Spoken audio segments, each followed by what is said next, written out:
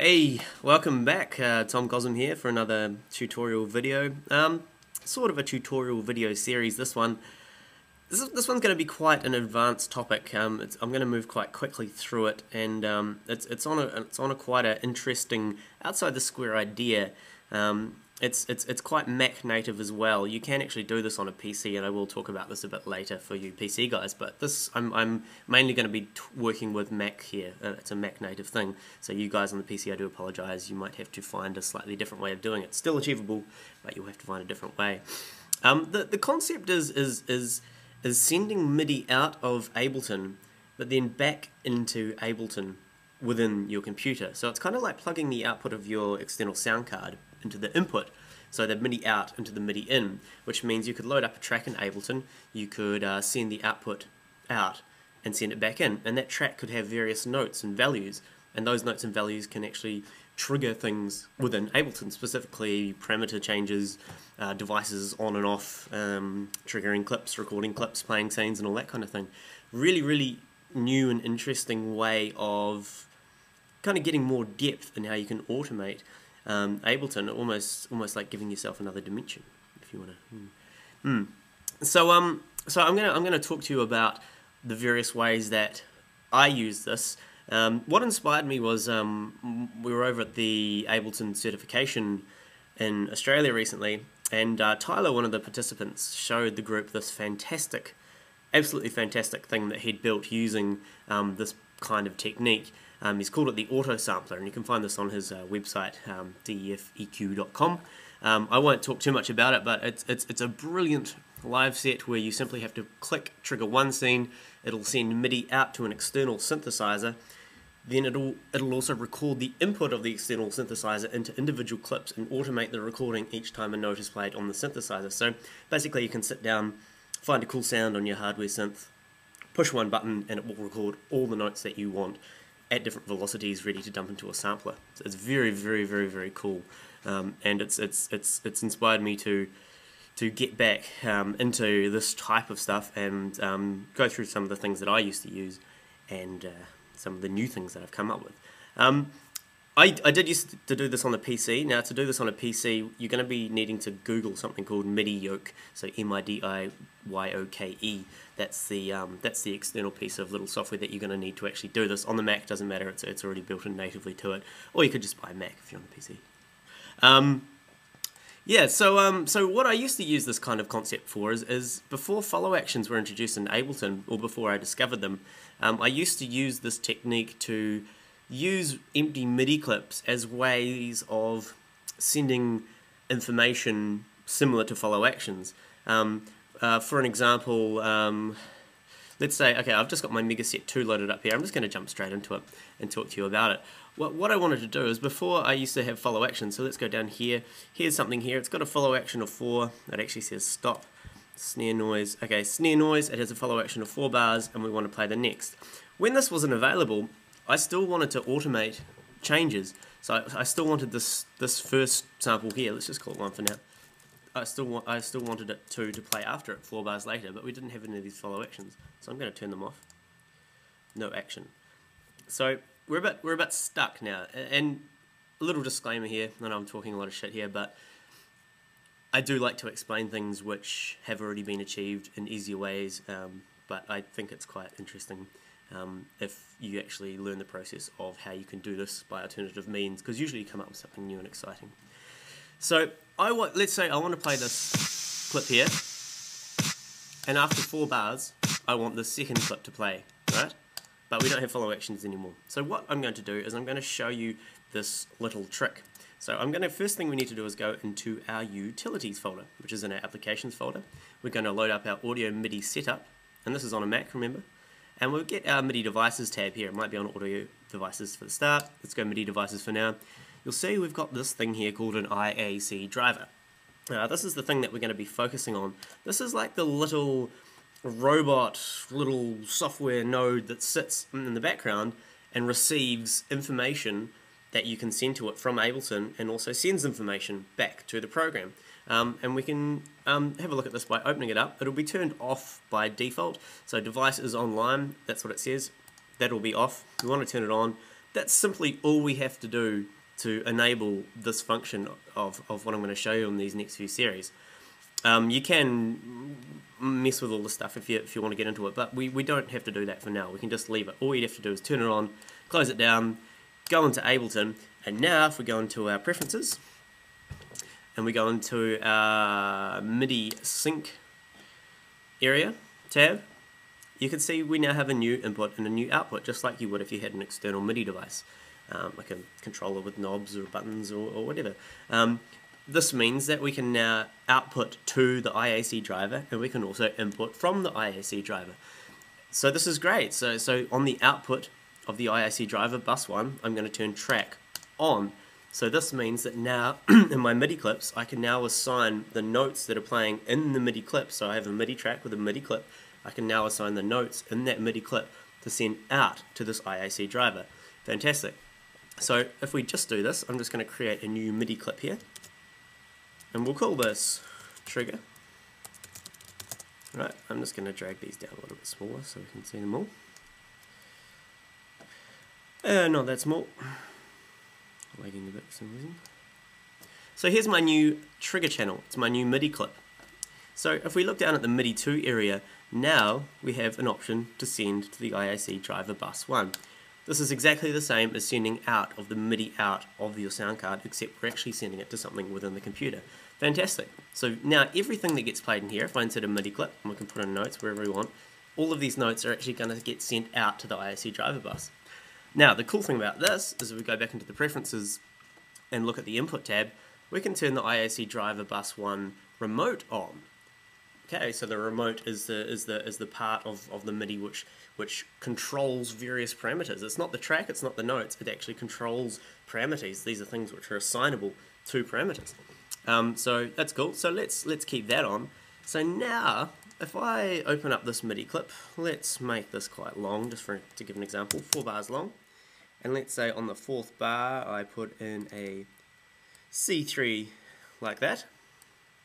Now, if I play this clip, you see the clip will play across, and then a C3 will play on bar 4. Excellent. So what we can do is we can actually play this clip, jump into MIDI mode, click on something, and then as soon as that C3 gets caught up to, it's going to assign the note C3 to whatever we currently have enabled in MIDI mode. So let's have a look here. So I'm going to play, let's go MIDI, and let's go perk, this 2 thing I had here. Watch, watch, watch, watch. Boom. See how C3 got enabled there? Because as soon as this clip got to C3, it sent it out of Ableton, back into Ableton, where Ableton picked up that C3 was getting played from some external source, which happens to actually be inside, and assigned it to this particular note here. Fantastic. So this is great. So now, if we were to just play this trigger, we can watch it, 2, 3, and watch this 2 here. Boom, it'll start triggering this clip for us. Great. So hopefully now you can actually start getting an idea of how this could be incredibly useful for a lot of different things within Ableton. So what we were talking about before, we want this one, when this one has reached 4 bars, we want this 2 to play here. Well, we've basically done that by putting a 4-bar loop here in the trigger channel, putting a C3 here, and assigning the 2 to here. So let's go stop, and let's play this entire scene. Watch what happens after 4 bars.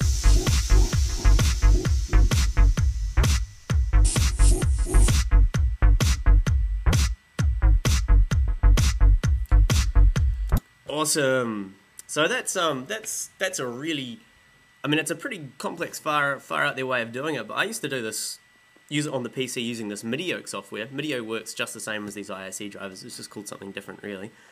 And I used to use this to do all my follow action type stuff, which is great. But the other interesting thing which this can offer you, which I guess follow actions don't, is you're not actually restricted to just, you know, triggering one loop. I mean, we've got 128 different notes here, and each of these notes can be triggered to absolutely anything that we want. So let's make this a 8-bar loop, and let's put, oh no, let's put a, we'll just do nice and big here, narrow, let's go C sharp, D, D, D sharp, E. Here's 5 separate notes. Wicked. Okay, let's stop this clip. Let's play this clip. You notice I've given myself a 3-bar headroom here to quickly press MIDI and then click on the things I want. If you have an actual MIDI device plugged in, you can just push notes on the keyboard. I don't actually currently have one here, so that's why I'm doing it this way. But you could just go into MIDI mode and push notes on your external keyboard. Right, so let's play this clip. Boom. And let's go, we'll play... Okay, well we've already decided this one's C1. So as soon as that, there we go, C3. And this one can be C sharp, this one can be D3, this one can be D sharp, and this one can be E. Look at that, isn't that awesome? So now, this will systematically play that clip, that clip, that clip, that clip, that clip, and that clip. Or we can move these notes around to determine when we want them to actually play. Oh no, let's move these here, like so. Just going to turn the global quantize off just so we can see real time how it works. And let's just hit play on here and see what happens. Boom, boom, boom, boom, boom. Look at that. Isn't that fantastic? So you can use this to trigger notes all over the place. You could have a trigger clip, which has various clips playing. You're not restricted to clips. Let's get rid of all these MIDI mappings which we just put in. Where are we here? So we can just delete these. Excuse all the other MIDI mappings, they're just from other things within the set. Excellent. So let's do this again. 1, 2, 3, 4, 5. Let's say we had what's something cool that we can do? We'll just stop all these clips here. Play this clip here. And let's put let's just use a flanger. Something pretty extreme. Excellent. So now if we go back to this trigger, we could have, again, C3. We'll use that to trigger that particular clip. But let's use C sharp to actually turn the flanger on. Ah, great. Okay, so we're going to play. We'll just go play on the trigger. Go into MIDI mode. Pick this clip. C3 and flanger on. Excellent. So if I stop all this, hit play here, the C3 is going to start playing the clip, and then C sharp is going to turn the flanger on. Let's have a look. Oh, sorry, in this case turn it off because it was already on. Let's do that again just so we can... Yeah.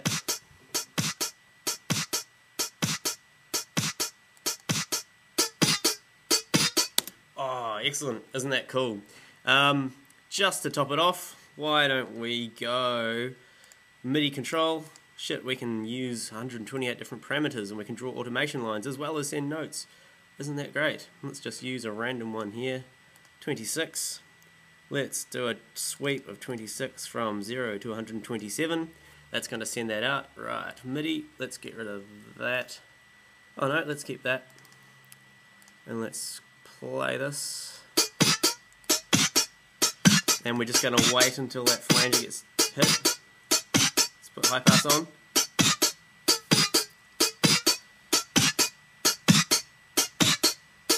Great, so now in theory, I'm just going to get rid of these notes because it's getting a little bit confusing.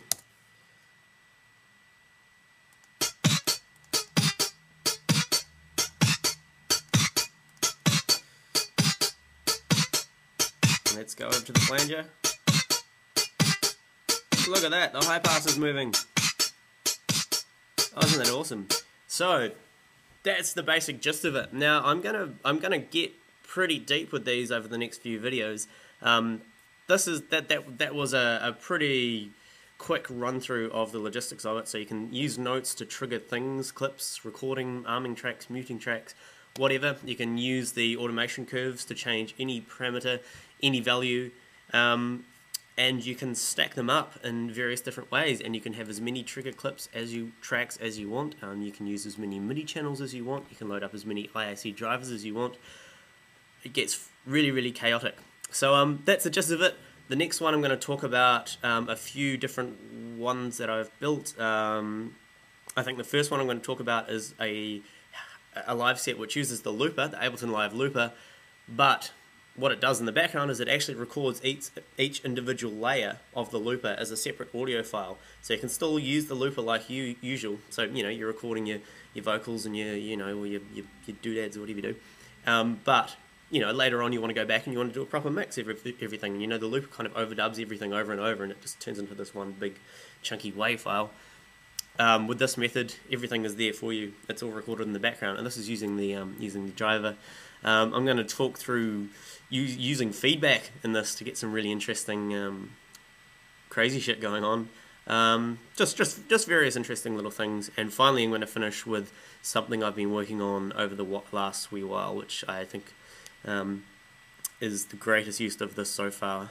Whoa, look at that, perfect timing. Which is a mega fucking glitch the fuck out of everything thing. I better stop recording because I'm about to run out of disk space. But yeah, thanks for watching. TomCosm.com. Download this mega set. If this is the first video you've seen, you can actually download this set right here and play with it. It's good fun. Check it out. Thanks for watching. Tune in next time.